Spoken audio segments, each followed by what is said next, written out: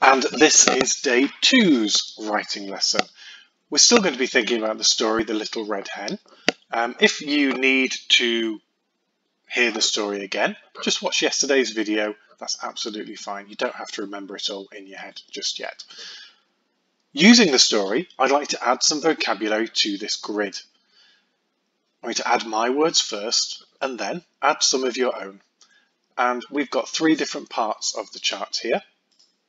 We've got nouns, we've got adjectives, and also verbs. So already in there we've got hen, little, and sleep. So let's have a look at the words in my list. Nouns, remember, people, places, things. Adjectives describe things like nouns, and verbs are our doing or our action words. Work. What sort of word is work? Well, it actually can be a noun and it can be a verb. It's something you can do, but it's also something you can have. You can have work to do. Red. Where would red go? Red is an adjective. It describes things. You could have a red hen, for example. And finally, dog. Dog is a noun. It's a name of a thing. So here are the words already done.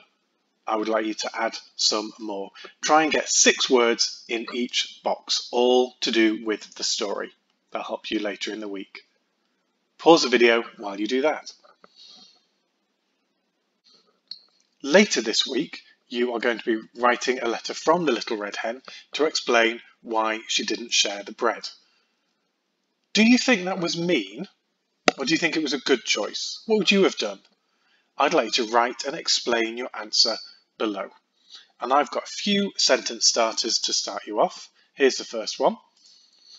I think that not sharing the bread was mean, was a good choice, was fair, and then explain why using because.